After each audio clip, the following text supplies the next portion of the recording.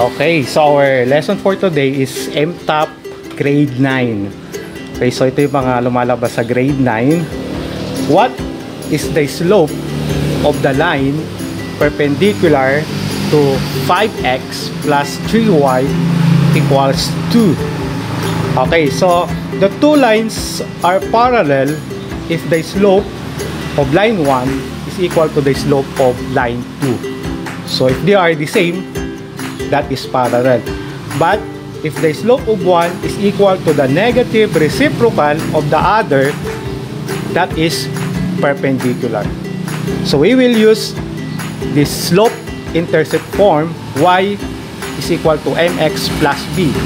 Okay, the coefficient of x is the m is the slope.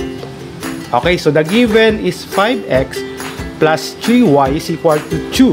So we will solve for y. So first, copy 3y, then transpose 5x to the right of the equation. So this is positive. If you transpose, that will become negative 5x. Okay, then plus 2. We will solve y only. So to cancel 3, divide both sides by 3. Okay, divide both sides by 3, and this will cancel. Y is equal to negative 5 over 3x, okay, plus 2 over 3. So we are focusing on the slope. So m is the slope. So this is our m. Okay, so our m1 is equal to negative 5 over 3. Okay, if the question is parallel, the answer is negative 5 over 3.